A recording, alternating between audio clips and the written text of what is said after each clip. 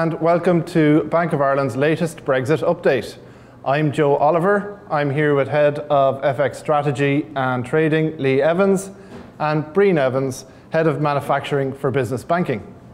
Today we're going to give a short roundup of what's happening in the world of Brexit, along with how that is impacting the manufacturing sector in Ireland and our customers.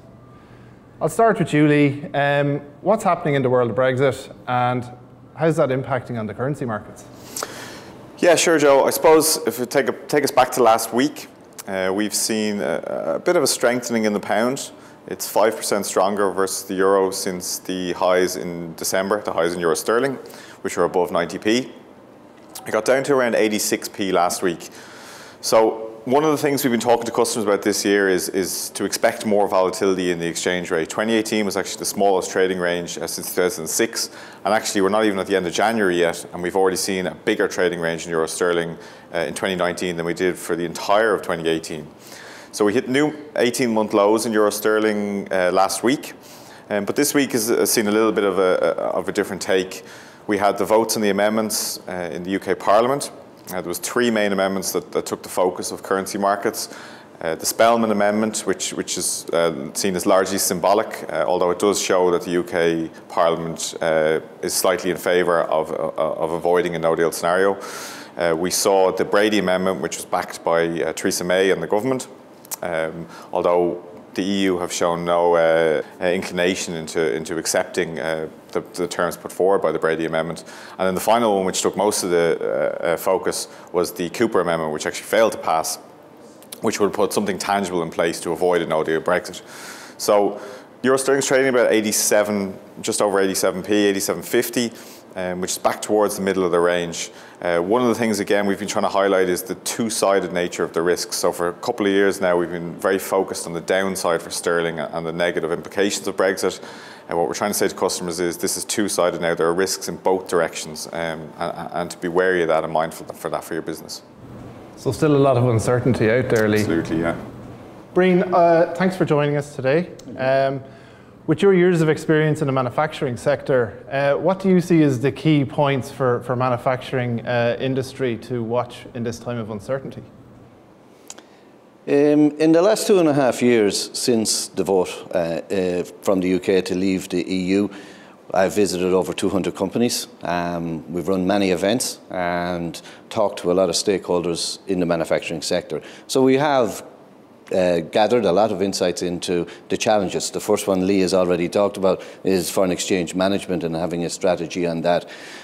Primarily then after that it comes down to understanding the exposure and being able to quantify that exposure and having an investment plan to support an action plan for mitigating any of the risks in Brexit. So the exchange rate management have a policy. Then we would say route to market, direct and indirect route to market. You would have supply chain, so from the UK or through the UK in here for raw materials. Understand those and then decide what the risks are. So if we have a hard border and we have a no-deal Brexit, we would assume we will have WTO tariffs. If we have the WTO tariffs, then it's what are the tariff impacts and how do they affect the company and the product. For some companies, the bigger challenge is the non-tariff impact. So regulatory, time at border, standards, regulation. So they'd be some of the challenges that they will have to deal with.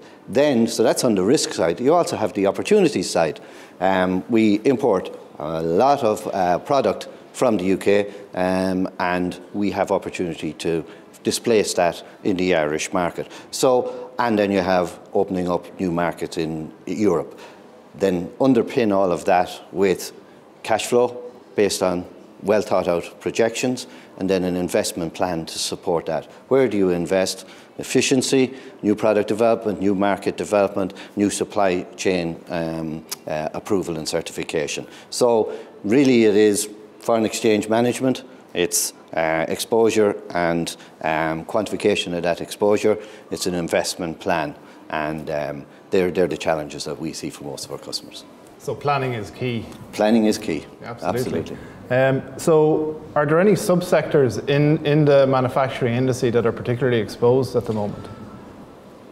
Yeah, well, it depends whether we have a deal or a no-deal Brexit. So if we assume that we have a no-deal Brexit, you would say companies that have products with short shelf life, low margins, products that are easy to replicate, such as food processing, they would be exposed. Time at border, etc., would affect those. Costs of putting refrigeration in place at the borders and in the supply chains would be an impact. And then you would have, which is not so obvious, but like the automotive industry and the suppliers from Ireland into the automotive industry in the UK. We have just-in-time lean pull systems in the supply chain, and you have quick response time for those supply chains. So if they are affected by time at border and tariffs and customs and checks, they would be affected as well.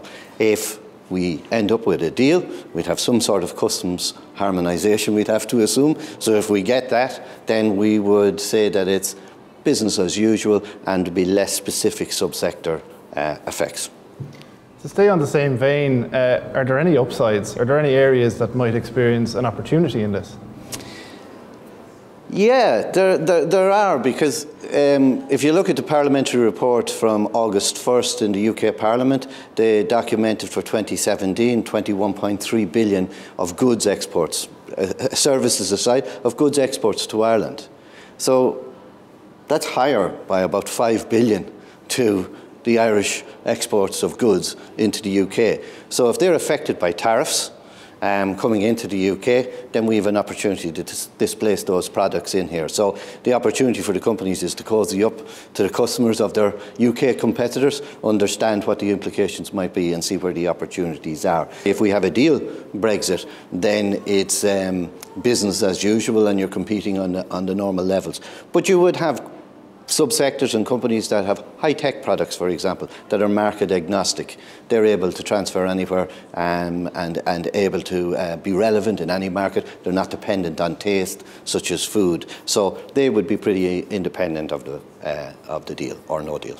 It's good to see two sides of the coin. Lee, how is the bank protecting its customers or advising its customers in this time? Yeah, sure. I think in a number of ways, to be honest. Brían mentioned that the foreign exchange planning is one of the big challenges for the manufacturing sector. First and foremost, I'd say we're supporting our customers through a dedicated team of dealers, like yourself, Joe, who are there to talk and up to speed on what's going on, specifically around Brexit. We've also put a couple of other things in place. We have the Brexit portal, which gives various information and updates. And we also have increased the unsecured FX fund from 20 million to 50 million. So the bank is there to support its customers, and we'll continue to do so.